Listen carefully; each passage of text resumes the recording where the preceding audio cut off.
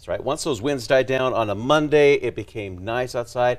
Looking off to the north last night in the east when the dark clouds moved in. Perfect.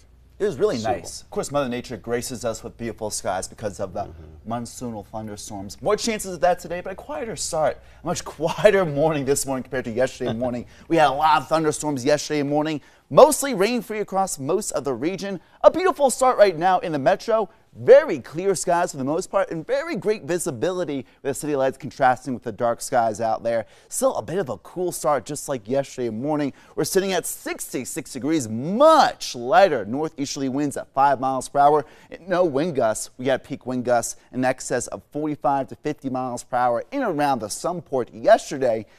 52% relative humidity, a little bit on the humid side of things this morning, but not humid enough that we are seeing any rain this morning. As east of the San Diaz, much cooler.